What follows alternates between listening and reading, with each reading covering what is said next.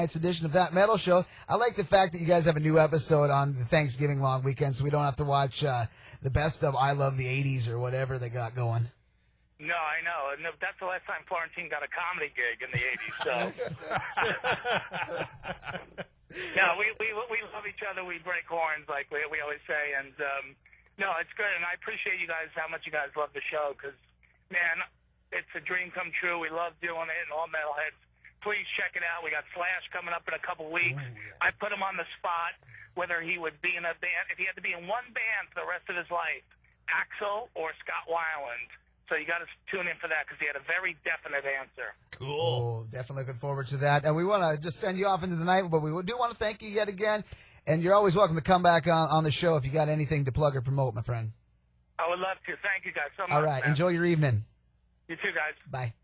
Bye.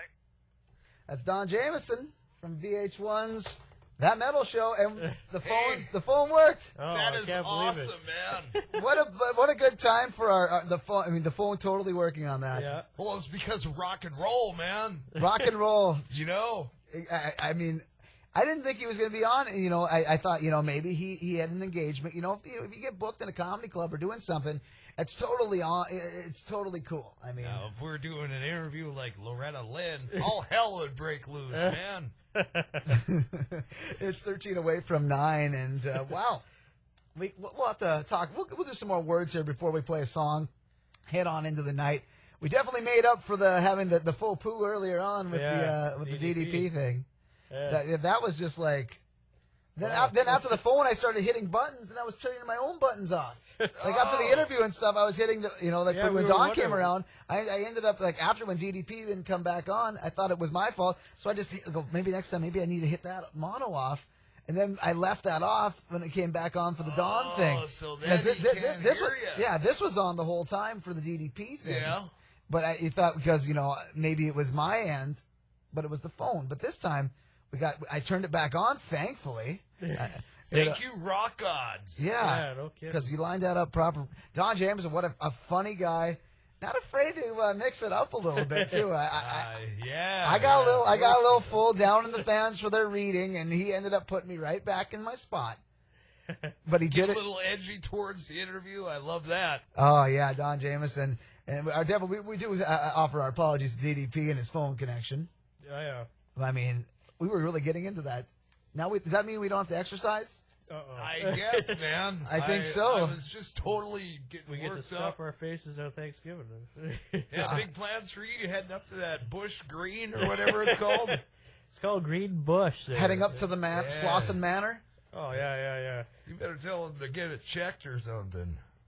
All right. All right. Well, what's exciting in that big town? What do you guys do for shindigs up there? Well, there is a place called Remedies.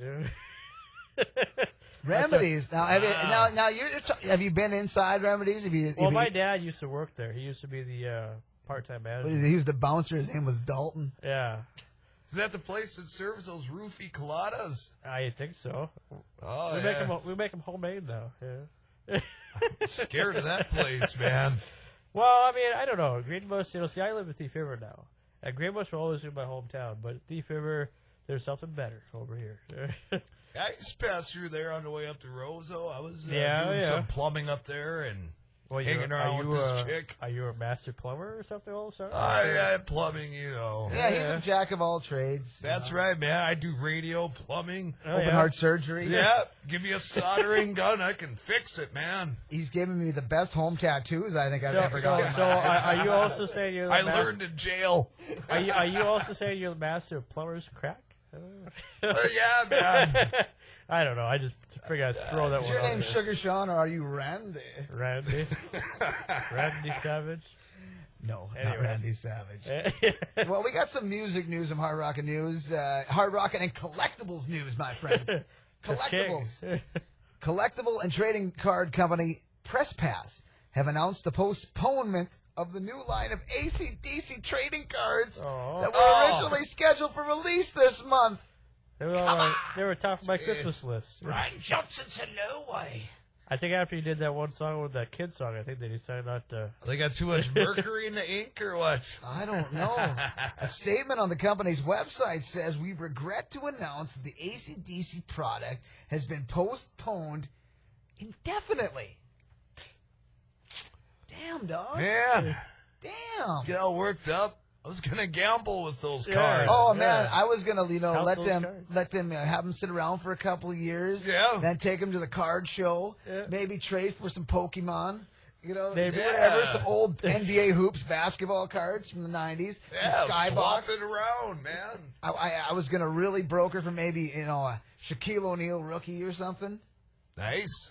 Yeah, well, it definitely says we will let you know if the situation changes. Well, that's very nice, very caring. If you have any questions, please feel free to contact us. I'm looking at there's no contact page on this. Oh, we got to get our hard-hitting investigative team on that one, man. Would they be worth two in a bush? Take them to the auction and see if they're worth two in a bush. Or This guy watches too much PBS. too much I think Geico. so. The 100. Hey, this ain't no one or two collector's edition Highway to Hell card.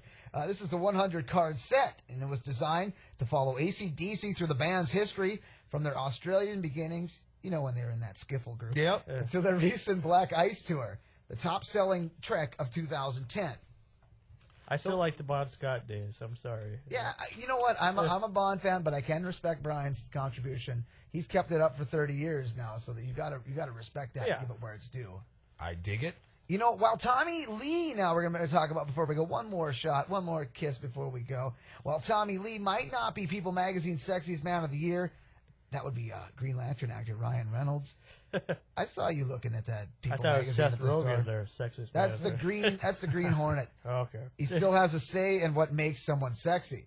Wow. Yeah, he's got a say in this, like it matters. The Motley Crue drummer who's featured in the Sexiest Man issue, showing off his man cave.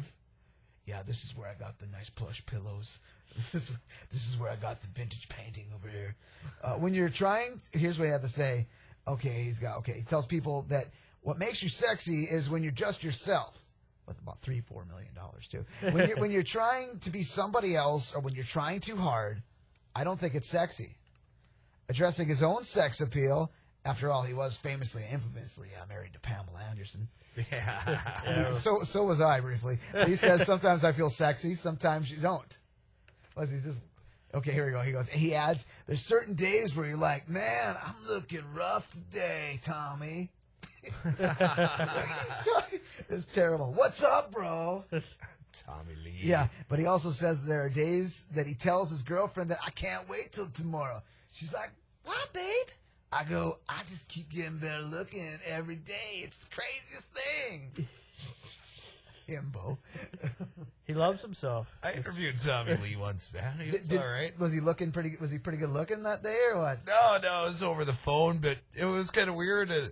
His publicist got on the phone, and I was like, she's like, is this a live interview on the air? And I'm like, yeah, I'll throw it on mini disc. I don't care, Well, yeah, you know how to win. You know how to work, kid. And she goes through the whole thing about what I can't and can't ask him, She's like, oh, yeah, don't talk anything about Pamela or whatever. Oh, yeah, he's got the laundry list of things you can't talk about. Yeah, but it was all right. It's a quick 3-minute interview. Was that for crew-related stuff, or was it on the solo stuff? No, it was for crew stuff for their upcoming concert, whatever it was, in Forks. Oh, okay. That was a few years So back. I wonder if he had like a mirror right by himself. Like anytime you go out in public, he'd be like the next Mr. Wonderful, Paul Orndorff or whatever. Just have a mirror right by him and say, "I'm so beautiful." I think Tommy Lee's pretty down to earth. Yeah. I mean, you enjoyed the interview overall, then. Yeah, I mean, we BS most of the time. Yeah. He's like, hey, bro, you better next time you come out to Cali, man, I'm going to hook you up with some Primo, baby. Yeah, and he's like, he was all concerned about how cold it was up here and stuff, man. Hey, what, man? Ain't no thing, man. Get a big fur coat or something. Yeah. I tell you, if that Cher can handle it, man, you can handle it. Dude, that dude can handle anything. Well, guys, it's 5-9. We had some ups and downs, but we had some mostly ups again. Yeah. I mean, hey, we still got 10 minutes out of DDP, though. Oh yeah, That's awesome. Yeah, we got him. We got him to tell us before he ran out of airtime. Yeah. He's probably heading over to